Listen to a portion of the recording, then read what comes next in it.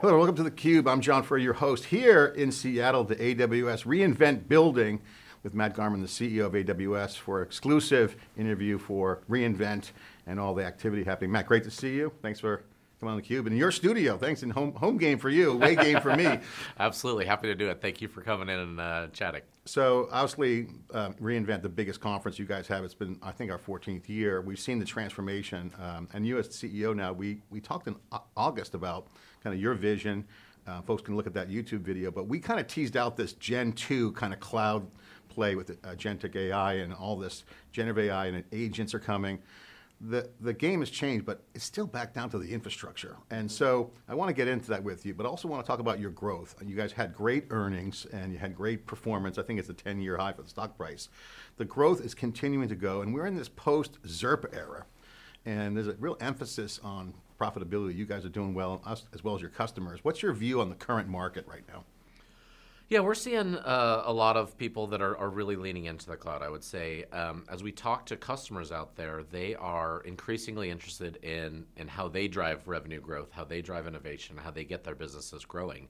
And a lot of customers are seeing that Gen AI is one of the things that's driving that.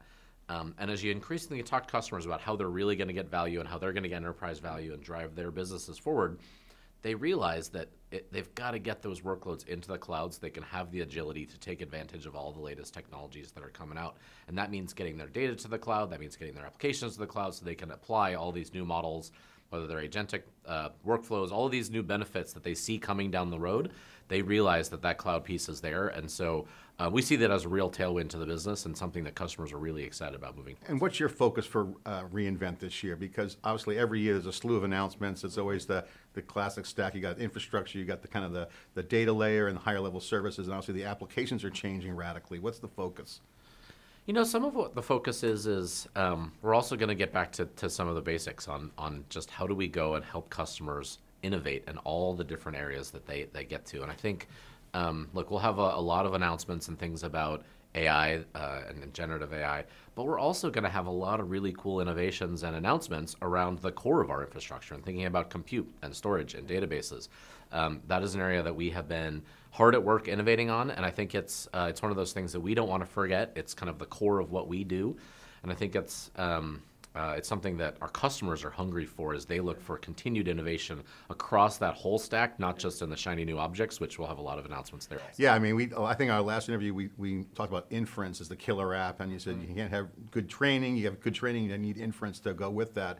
Yeah. What are some of the performance gains we're seeing this year? Because again, the hype curve of generative AI has kind of gone, now we're in the reality curve where it's show me the proof, but there's still a lot of work to be done at the infrastructure layer because everyone wants performance and they don't want to pay out the nose for it. Yeah. They want to have good cost structures and visibility into the unit economics. What's the update there? Look, I think that there's two things you think about as you think about inference, and this is really how do people really integrate it in. I think when we saw early on when generative AI kind of hit the scene 2 years ago, everybody ran and they did a quick proof of concept, right? And they put a chatbot on their website and they were very excited about it and they got some early wins.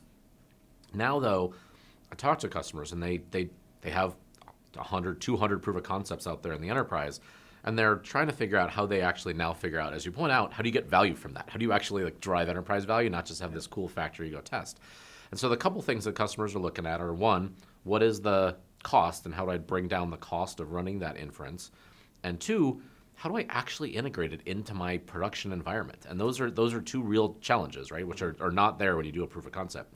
And so on the cost side, we're driving down a number of areas where we think about new models, we think about new efficiencies, we think about new infrastructure, whether that's new instance types, new networking, et cetera. And so we're pushing really hard to continue to lower the cost of inference. And if you've seen over the last year, the cost of inference has been coming down and down and down. And we think that there's still a long way to go there. And we think that hardware has a lot to do with that. The system or the service that you run there, and we think that Bedrock is a great place for people to go to get that absolute lowest cost as you think about new models and new infrastructure. But it's also just as important is really how do you integrate it into that data, right? Because customers really are hungry for how do you take those 100 proof of concepts, turn them into the 3 or 4 or 5 real production applications where they're going to drive real enterprise value that's going to drive revenue, lower costs, et cetera. And that means how do you have a framework that it gets tied into your data? How do you have a framework that thinks about security, thinks about permissioning in your enterprise and your organization, thinks about how do you have a actual usable ability to go launch and build agentic workflows. How do you think about that whole piece that you really think about a production? And that's where I think customers see that AWS is quite good at. So you're going to have some IaaS, some infrastructure announcements around performance and silicon, like always, pretty much going to be the same. Everybody's going to need to tune in for reInvent, okay, but so yes, that's a yes. But you know, we're very excited about many of the announcements. Okay, so check the box on that one, and needed, by the way. Okay, so that's going to power kind of this next wave. I think we talked about it in our last interview. You got to do got to pedal as fast as you can on the infrastructure, get the chips going and the speed, and that's going to enable this next layer up in the stack we talked about, the Gen stack. So we're seeing growth in the PaaS side. Our research has shown that your PaaS business is growing significantly fast. Obviously, the infrastructure has been the bread and butter, core services. But as Gen AI hits, we're seeing a lot of activity being enabled in database and other services around workflows, end to end. And I talked to Werner about the Lambda 10-year anniversary, and what came out of that conversation I want to ask you is, Lambda enabled serverless, and it was no blueprint. It was just it was solving a problem from core services that I think WeTransfer had and some of your other customers, and that opened up and became a legendary and historic product. And what that enabled was just better everything. Is there a Gen AI version of that? Because Gen AI has a similar pattern. There's no real blueprint other than you got to get the learnings. And so this is a PaaS layer. It involves database. It involves a lot of these services that were used to be run a certain way, but might run differently. What's your view on this? And also because agents are going to come out of this. Look, almost for sure that the entire way that you go build generative AI applications is going to change and be reinvented. And because we're so early in that space, I think we're all kind of finding how to go build that. And our job is to make that easier for customers. If you take a half a step back, you talk about kind of the core building blocks that we have in compute and storage and databases. I actually have this view that customers ask about generative AI applications. I actually think they're just applications. And so I actually think inference is the next core building block. And it is, if you think about it that way, if you think about inference as part of every application that you go build, it's not just a separate generative AI application and then all my other applications. It's just an integral part, just like you would think about, it's not a database application and a non-database application, it's just a part of what you might use. And so if you think about it that way, then you got to think about how does it get integrated into the fabric of what you're doing. And you think about, that means you think about data workflows, you think about how these models might interact really well with S3 and EC2 and your database, and how do they all kind of work together. And that's the job that we're trying to make easier for customers so that when you're thinking about startups out there or enterprises trying to solve a problem and they're going and building a new application, it's just a tool that they can get really powerful and exciting capabilities deeply embedded into their application. So serverless came out of Lambda. That basically still ran on servers. It really wasn't serverless. It felt like serverless. Is there a Gen AI version of that coming that you see? Because if you look at what you guys are doing, and you can see as you look at Bedrock and SageMaker under the hood there, you're looking at essentially stitching together the mosaic of services that used to be standalone or configured either manually or the old school way. Old school way, it's funny to say that's the old cloud way, but the new cloud that you guys have with Gen AI, that's interesting because this is what agents need. They need to have the agility. What are you learning from customers that's going to feed into this new direction? I think there's a couple things that I would say is one of a funny anecdote. It was I remember when I was running EC2, and Charlie Bell was super excited about serverless, and he was telling all of his directs, everybody has to move their services to a serverless offering. And I was like, what about me? He's like, okay, not you. EC2 is actually servers at the end of the day. But it's got to run on something. It does. You do need to have an actual server at the end of the day. But you fast forward, and that serverless model is still something that I actually think is super important in AI. And you think about Bedrock. Bedrock is serverless, right? You send it tokens, you get tokens back. And as you think about agentic workflows, again, Lambda is a key part of that. So you can have this bit of compute that helps the models know where they're going to go.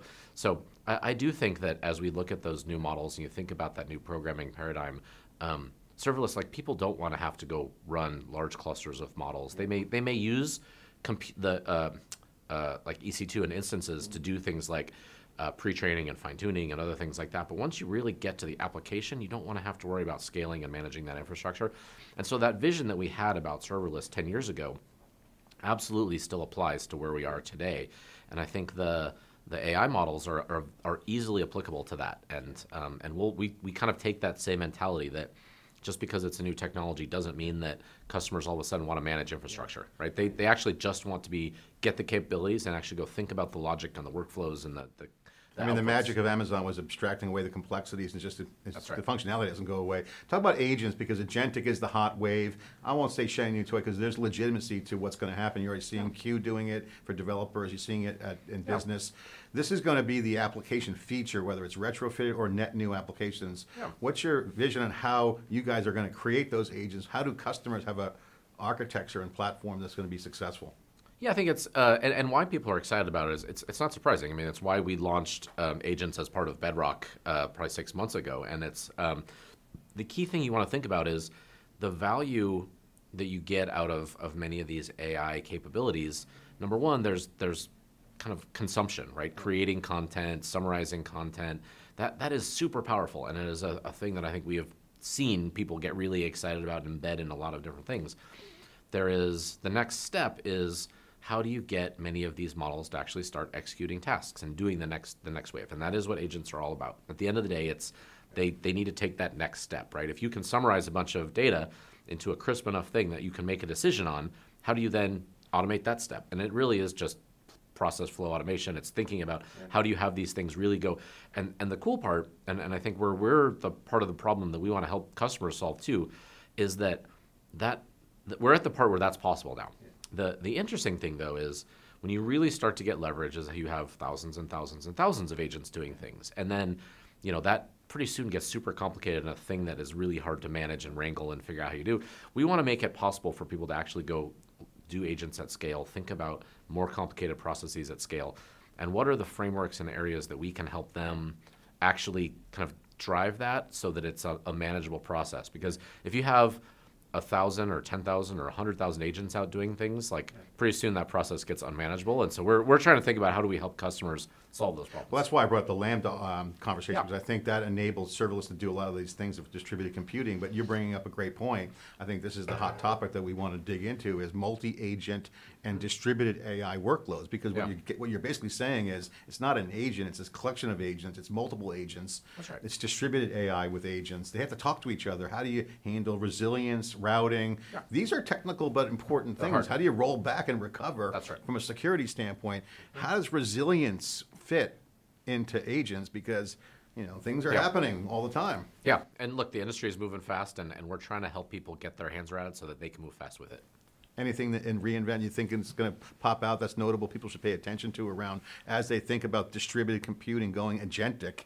What are the key things that you guys advise and hear from customers that's on their mind around setting the table for this future? Yeah, I think one of the things that I think, honestly, there are so many innovations in this space. Much of what I think customers need to do is take a half a step back and really push themselves to think about what's possible. It actually is surprisingly, it is actually one of the things that causes people to go the slowest is not realizing how they can think about using these technologies and so as customers come to reInvent, and there's going to be a ton of opportunities for folks in reInvent to get their hands dirty and actually start playing with these technologies and thinking about them. But come kind of thinking about your business and thinking about the processes and thinking about how could you do things differently, because that is the key that we're really trying to unlock here. It's not about making 5% improvements in what you're doing. It really is about making really stepwise changes in the capabilities that whole industries are able to accomplish, and that's really what we're targeting. Compute and data go hand in hand together. You mentioned inference is the killer app. That's key. Agentic's here. What's the customer outlook look like when you guys get feedback, when you have that feedback loop from customers with these end-to-end workloads? Because it is, in the enterprise, it's end-to-end, and compute's needed. You don't have a centralized, it's distributed computing. What's the customer feedback loops look like when they start to come to AWS, and what are you seeing? And from a database standpoint, from a services standpoint? Yeah. Look, our customers give us a wide range. We have a lot of customers, we get a lot of features, so there's not a homogeneous customer out there. But I think there's a couple things that if I was to distill a lot of that feedback that we get, number one, they want help. There's a ton of technology that's flying at them. There's a ton of potential they see for the business, and they need our help to figure out how that they corral that. And they also tell us, and you'd be maybe surprised at this, but they often tell us, like, don't forget about the fundamentals of the things that I need to do. And they're like, it turns out the vast majority of my workloads are still on premise, and I actually need help migrating and modernizing those just to get to those to the cloud. And how can you make that go faster? And that actually will deliver huge amounts of value to my business, so I can take advantage of these new capabilities. And so sometimes we get really spun up about, go do agentic workflows or whatever, and the customers are like, but my data is in a mainframe, in my data center. Like, I can't go do an agentic workflow on my mainframe. That doesn't work. And so we also can't forget some of those fundamentals. Like, we've got to get that mainframe moved to the cloud. Well, that brings up legacy modernization is a big trend we're seeing. You got all kinds of existing stuff. You don't need to throw it away. You can put, I won't say a wrapper around it, but conceptually you can integrate it in with Gen AI. What's your vision on that? Yeah, I think the key piece is getting it to an environment that you can look at it, catalog it, tag it, and use all of that data in a more modern framework. And increasingly, and actually AI helps a lot with this, is that we're making it easier and easier for customers to get their data into the cloud, to get it into a usable format where they can go access it really quickly. And I do think that is a thing that customers want a lot of help on. And then you can get it into a containerized format where you don't have to completely rewrite things. You can get a lot of benefits there pretty quickly. But last time we talked, the enthusiasm's high, obviously, with Gen AI and Amazon's position in the cloud right now. But the confidence sometimes when costs are thrown around. Resource planning is a huge conversation. I know we've had it in the past, and I think in reInvent, what's top of mind is, how do I plan and cost out? Because you can really make an error by getting all this training done. It's like, where's the beef? Like, is the juice worth the squeeze? Because if the cost overruns happen, you're seeing a lot of people kind of look at the cost and say, well, I got to manage costs. I love doing all this work, but when we put it in production, it's got to work, check. But what's the cost look like? How do you view that, and what are customers saying? Yeah, I think even as much as important as the costs are, and they're super important, and we give customers cost guardrails, and we're trying to think about more ways that we help them understand what the costs are going to look like. I think more important, though, is actually thinking about what is the value that you're going to get from going and doing this work. I think a lot of times what we saw is people rushed into launching what seemed like a cool AI application, and they didn't actually know what the benefit was going to, like, it kind of like the whole kind of ROI analysis or thinking about the benefit to your business kind of went out the window in the rush of going and getting something out there so you could tell your board you had a Gen AI application. And now I think this is critical, right? If you can kind of, it's the same as it was before, as you look and you want to say, what is the value I'm delivering to my business? Where do I think the gains I'm going to get, either from reducing my costs somewhere in the organization, ramping revenue faster, delivering value to my customers, whatever that ROI is.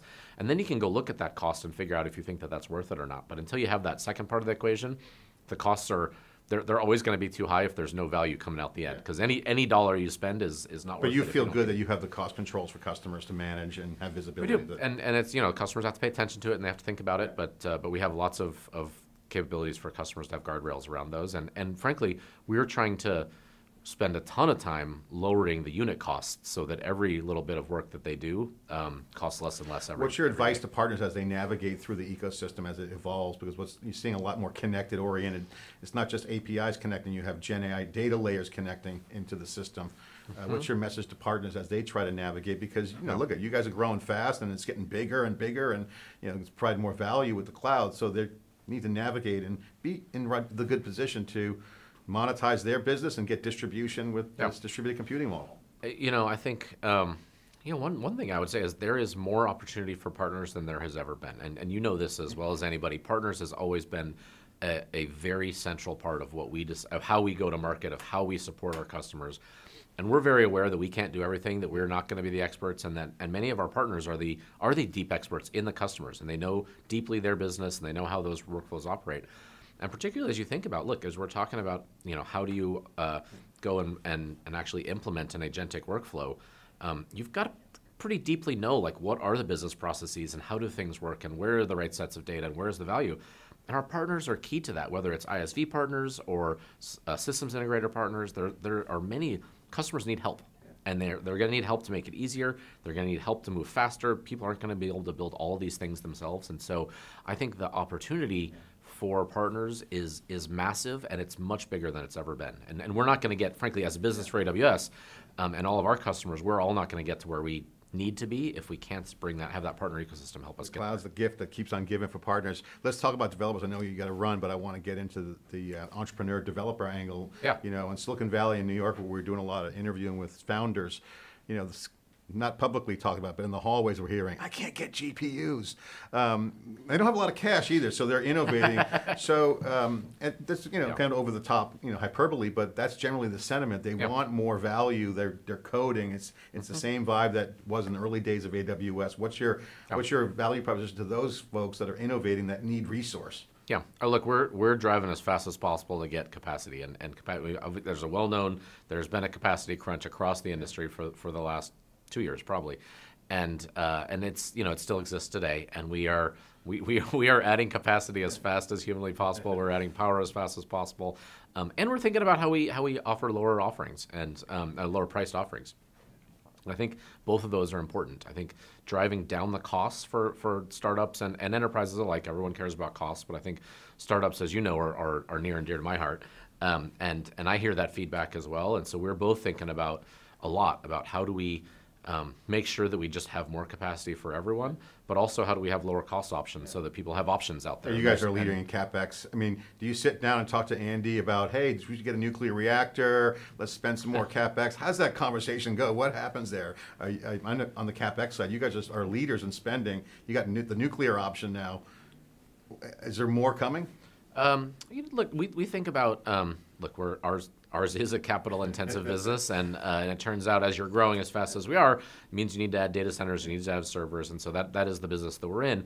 I think we've built a pretty good capability of really understanding how do we responsibly spend at the right time, push the spend out so that we have enough capacity for our customers whenever they need it, but also that we're not being irresponsible from a corporate governance point of view. And so, yes, spend a ton of time thinking about that, and we're very intentional about how we go spend.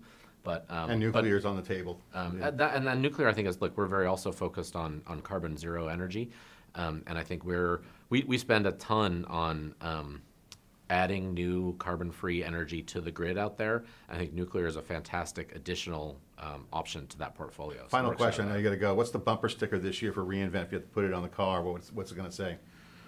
Oh, the bumper sticker. Do we have bumper stickers? I don't know. I don't know that we have. What's the electronic billboard say? What's the takeaway? What's the tagline for reInvent this year if you had to kind of put it into words?